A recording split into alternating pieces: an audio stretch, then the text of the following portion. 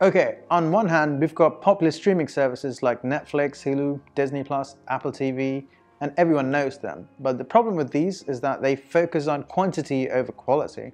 And on the other hand, we've got free streaming services like Tubi TV, Pluto TV, Sony's Crackle, and it's free and all, but most of the content is rather lacking, and we've seen most of them, so it's hard to sift through and find something that's really good to watch.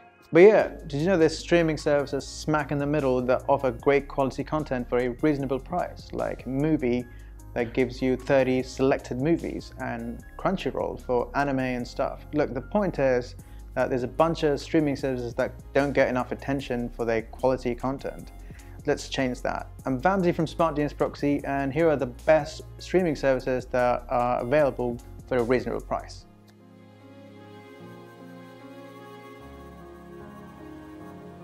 First up, we've got Mubi, which focuses on quality over quantity. It gives you one new movie every day, which says on the platform for 30 days.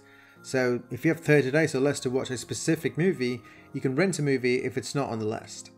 The movies are handpicked and have a specifically curated list from all around the world.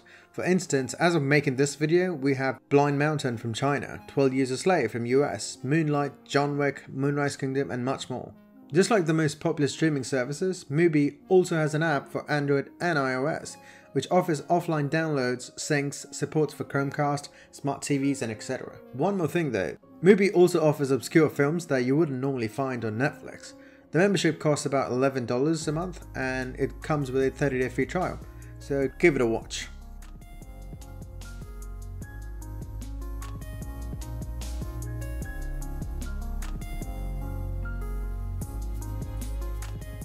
Shudder. Just like Fandor, Shudder isn't available in other countries, so you would need that VPN. Shudder is a platform that handles content pertaining to horror, thrillers, suspense genres. It not only has the database of movies, but a fair amount of exclusives as well, like The Devil. It also produces originals like Rip Roar, Mayhem, and many more, so you can expect exclusive content at your disposal. Shudder is available on Amazon Fire TV, Apple TV, Chromecast, and Roku streaming players, along with Android and iOS devices. There's a 7-day trial which you can subscribe to an annual membership for about $47.88 annually, or monthly for about $5.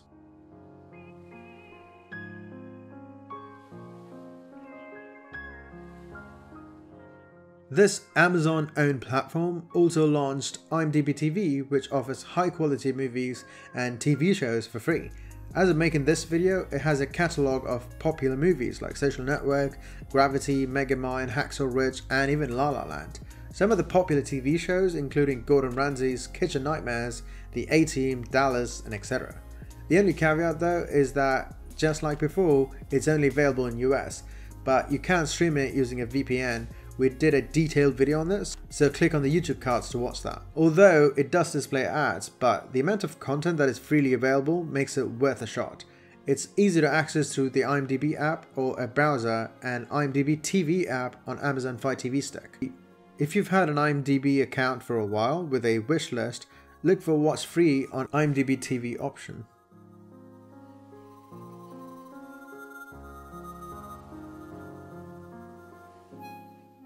If you're a Bollywood fan, Spuul is for you. Next time you feel like you want to watch a Bollywood movie but you're in a different country feeling helpless, don't be. There's Spuul.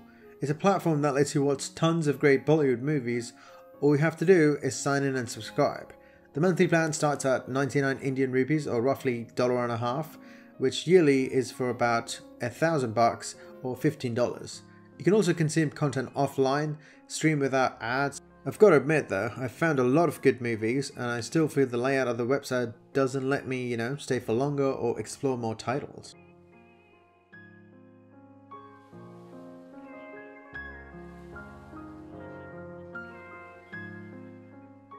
Are you a fan of Korean or Taiwanese movies, or even Japanese for that matter? Well, don't look anywhere else.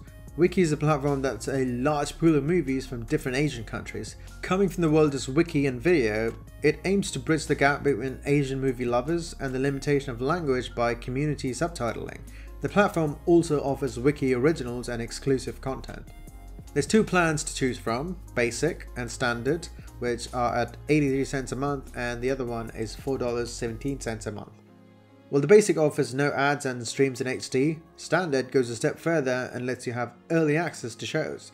While there's still a geo restriction for certain shows, using a VPN may solve that issue.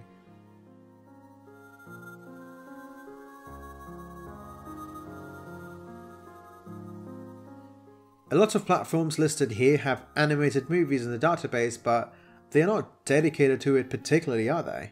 No, that's where Crunchyroll comes in. It boasts of the world's largest database for anime and manga. In addition to that, it also has completed animated series for famous shows such as Naruto or Dragon Ball Super. For movie buffs who want to take it up a notch, there's a dedicated store to buy merchandise. There's also a dedicated news and anime based game section as well. The catch is that it's got ads, so you have to subscribe to a premium account to block ads and access shows just an hour after the telecast.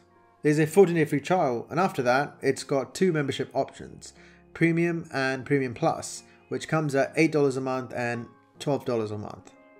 The difference being that the latter gives you a discount on Crunchyroll's store, goodie badges, access to early beta features, and etc.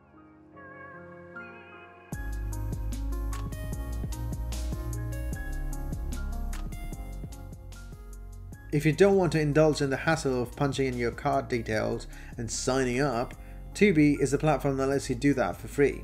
It has a huge collection of movies and has partnered with studios like, MGM, Paramount and Lionsgate.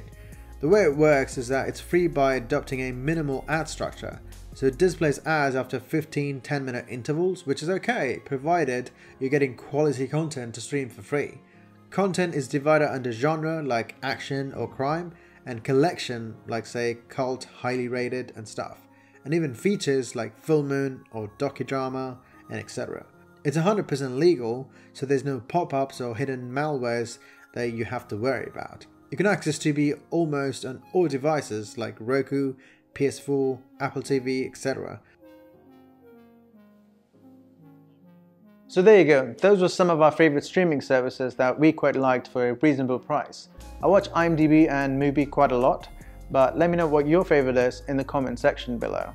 As always, I'm Vamsi, and check out our other videos that we've done, because there's a bunch of them, in the YouTube cards. I'll see you in the next one.